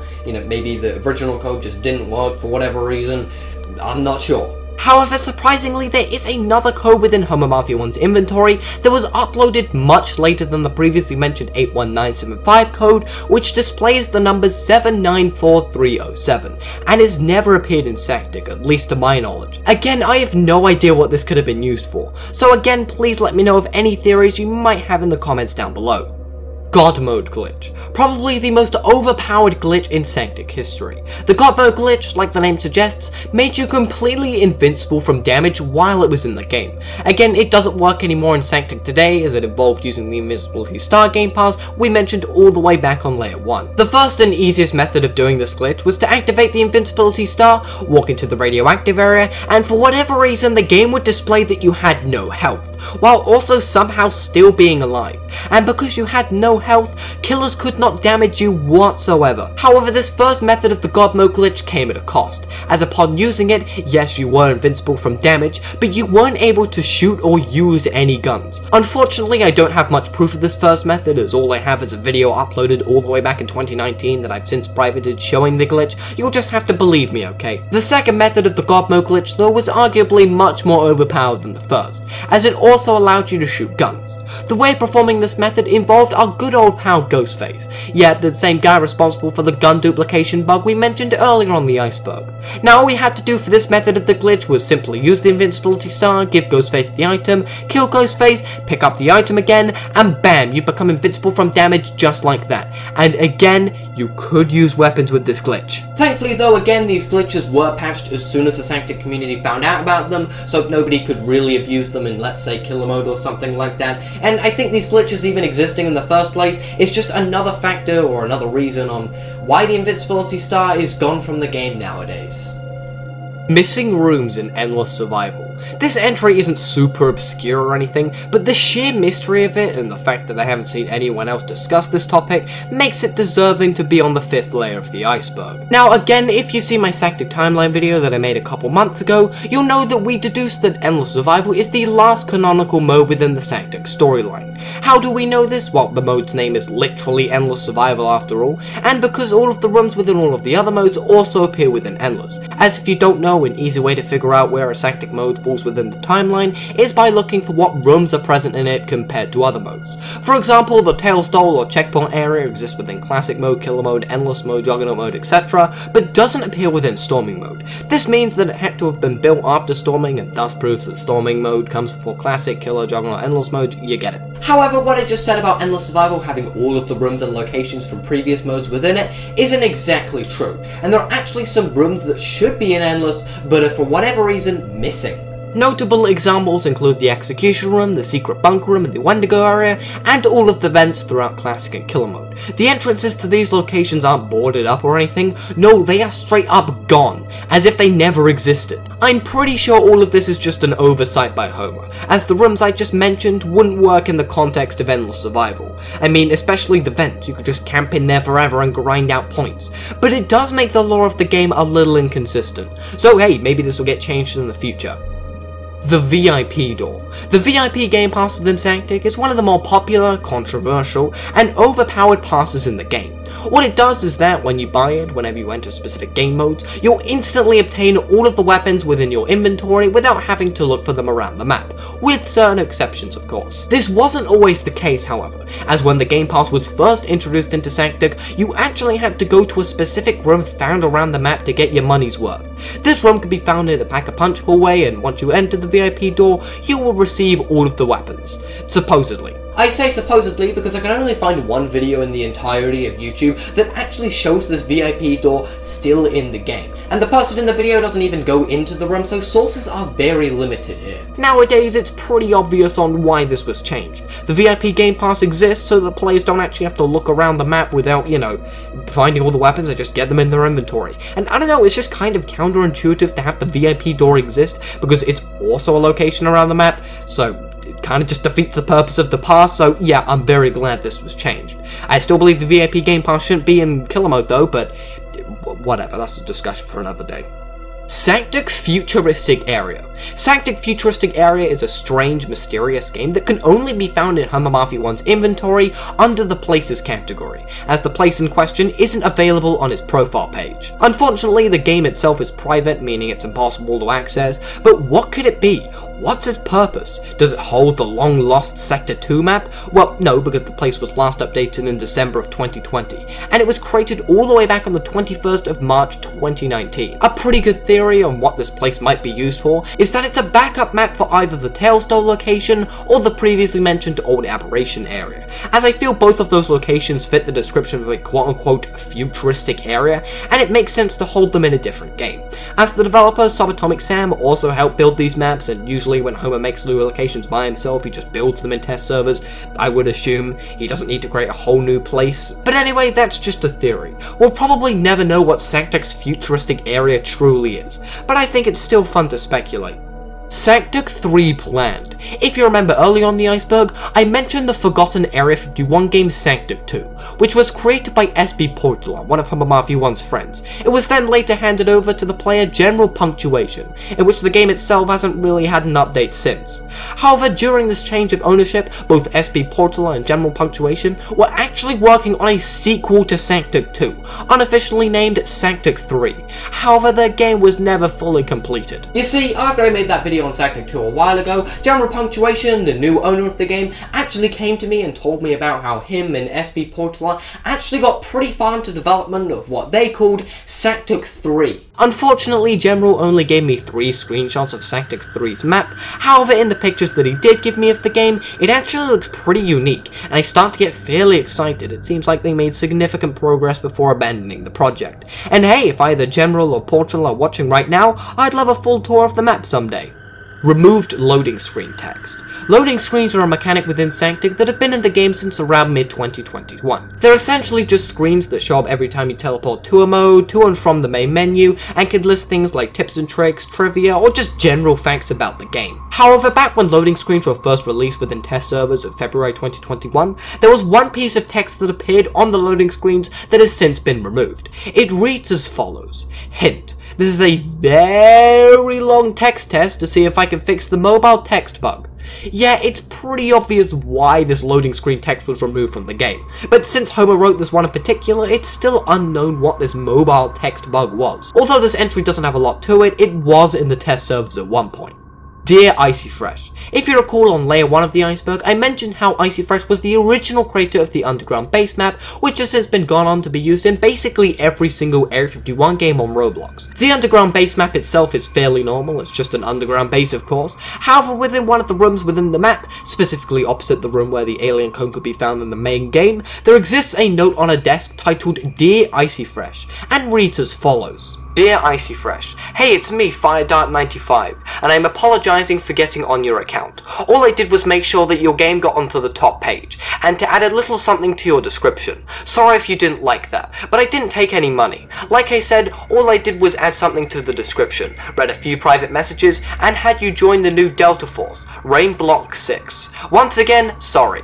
Love, FireDart95. P.S. I accidentally spilled coffee on your carpet, XD. Well, that's interesting story, cool. But yeah, I don't really know who FireDart95 is, what he was doing on IcyFresh's account to begin with, nor what the quote-unquote Delta Force is. But from the looks of things, IcyFresh seemed to have liked the note enough to put it in his game, so that's something I guess. In fact, this very note was in saktk at one point, albeit a very long time ago, and you can even find it in many other Roblox Area 51 games completely untouched. But yeah, that's about it really. A cool little Easter egg into the life of IcyFresh, a Roblox user we still don't really know much about.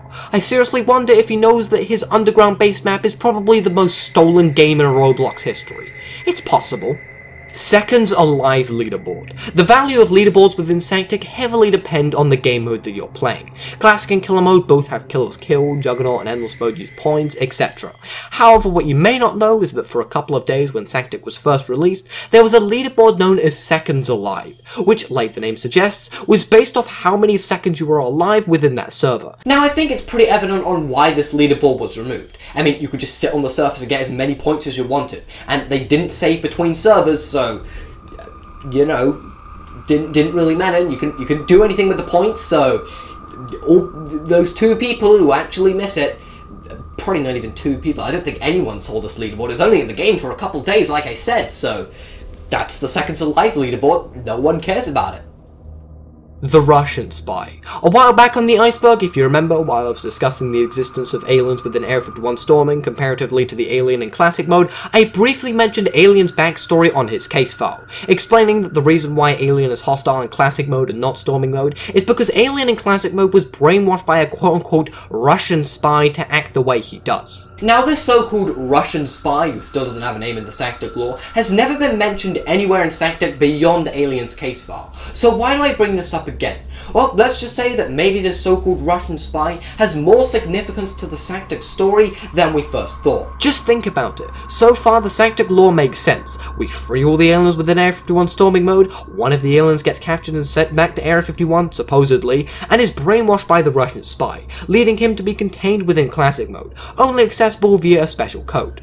It's certainly a convenient explanation for the change in the alien's behavior, but that got me thinking, what if this so-called Russian spy not only brainwashed the alien, but all of the other kills within Area 51 as well? And I know this goes against half of the things I said in my saktk timeline video, but I honestly think this theory might be plausible. Like, think about it. Do we really know why the killers are friendly in storming mode to the soldiers but are aggressive in all of the other modes? Well, not really. Sure, we've had small hints here and there from certain papers found around classic mode, but nothing really concrete. Obviously, we don't have much more information on this Russian spy character, but who knows? They could play a significant role within Sector 2. I could see the Russian spy definitely being the mysterious entity. I mean, mysterious entity kind of looks like a spy, so who knows? A special round. saktk VIP servers offer many benefits towards the server owner, as they are able to modify the games in ways the average player in a public server would not be able to. These benefits include special perks such as being able to change the background music, have the ability to do storming mode solo, and being able to set your starting round and number of players within Endless Survival to be any value you wish. Once again, earlier on the Iceberg, we mentioned how this feature can be used to access round 666 more easily, and you can go all the way up to round 999 if you really want it. It's an easy and quick way to access any round you want in the game. However, what isn't as well known is the limits of this Endless Survival starting round system.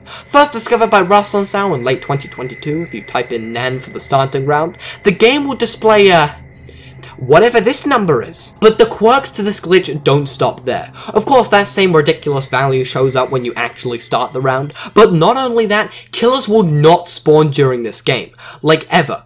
Every single round you encounter using this glitch will be a Hellhound round. No, I am not joking. Oh, and if you think you're smart and try to disable Hellhound rounds before the game begins, the round will just start and stop over and over and over again, which results in you basically being soft-locked. And you want to know the worst part about this glitch? The round counter will never go up. Yeah, you're stuck here forever in purgatory. The only option is to leave the game. Now you might be wondering, how on earth is a glitch like this actually caused? And let me tell you, it's not actually saktk's fault at all, but rather Roblox is doing. You see, the value NaN or NaN actually means not a number, and for whatever reason Roblox's coding language Lua interprets NaN as whatever this value is, which of course results in you being able to perform this bug within saktk, and theoretically this could work in other Roblox games too. Well, any Roblox game that allows you to type a value in, that is. But yeah, I recommend trying this bug out for yourself. All you need is a saktk VIP server,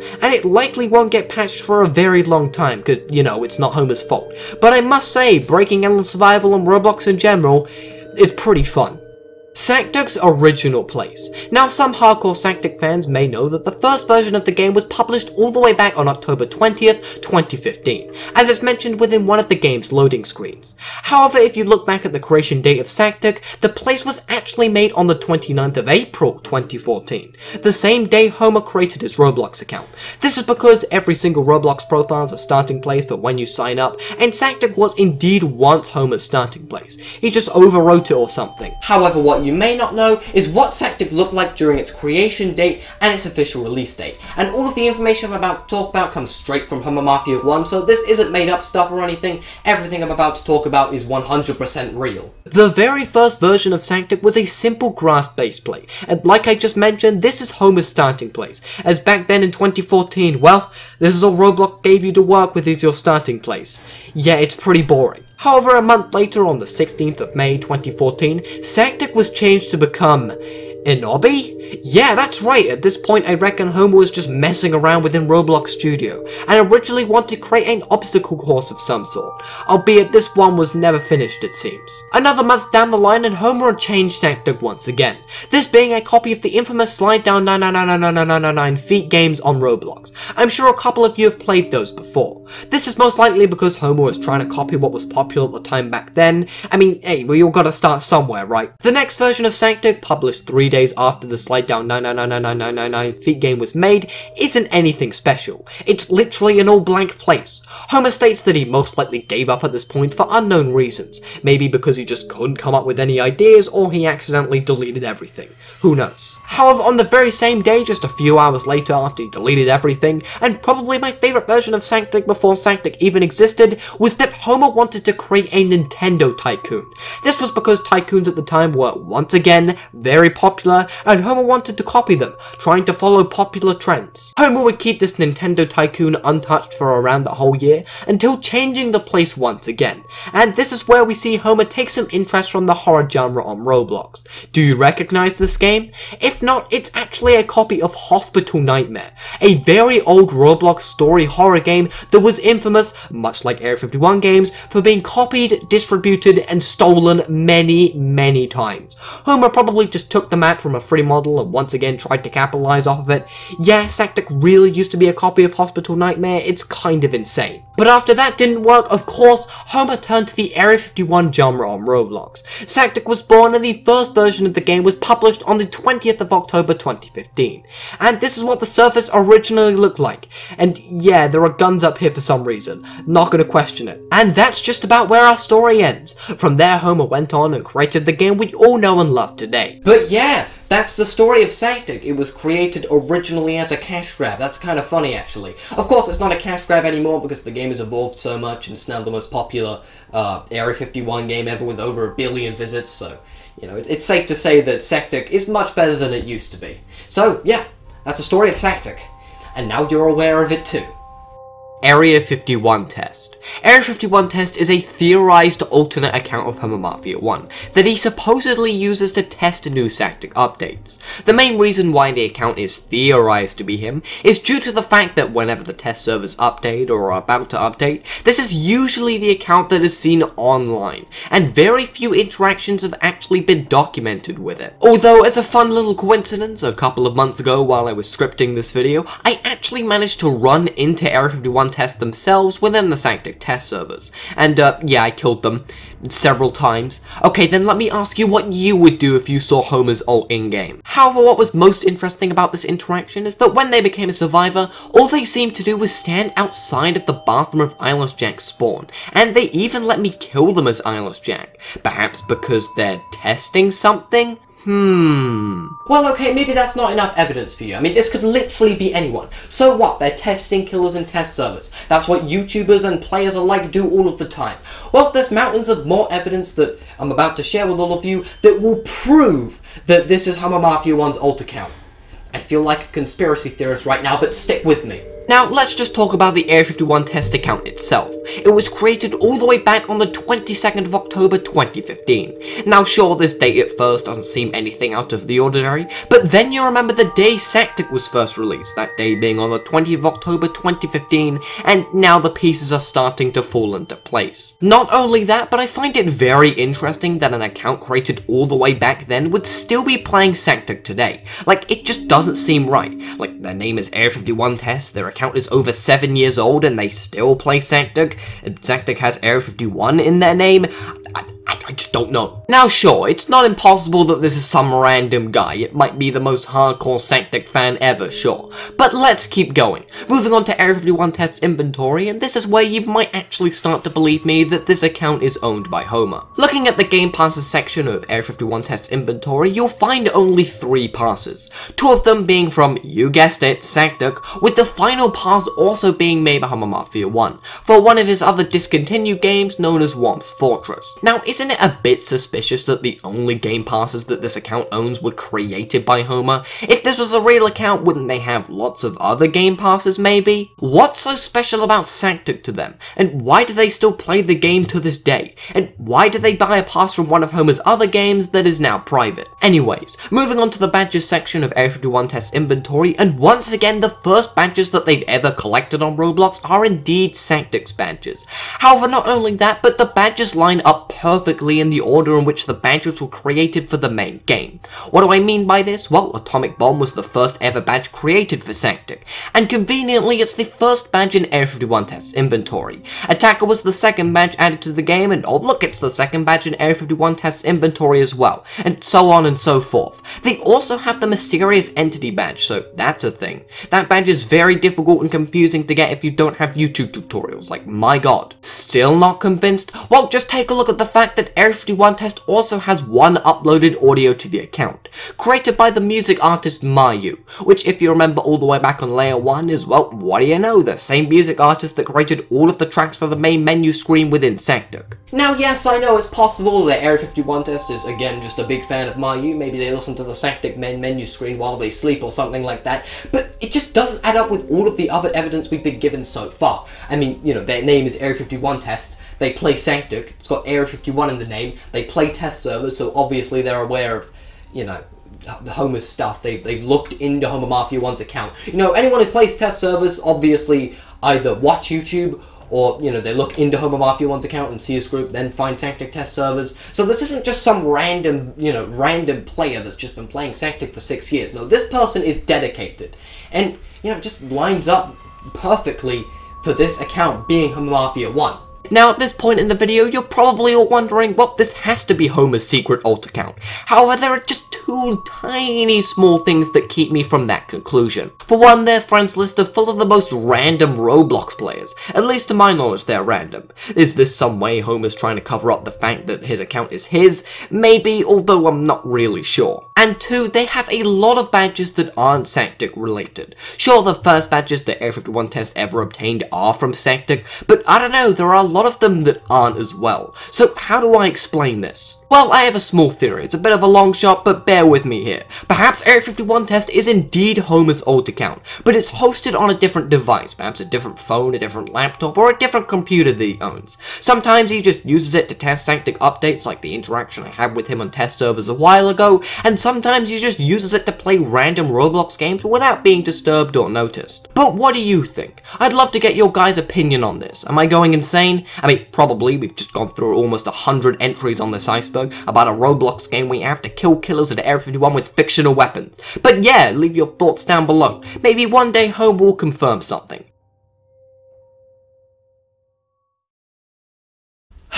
And that was it. That was the saktk Iceberg.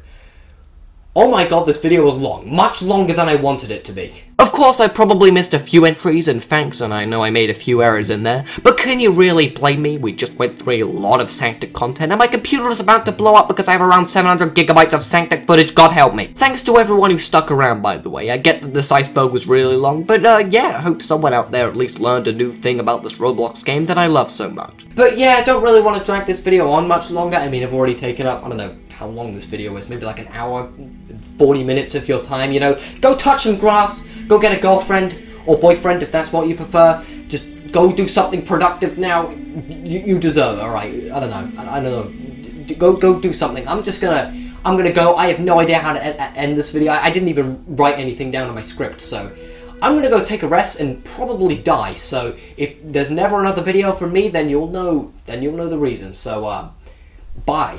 Goodbye. See ya.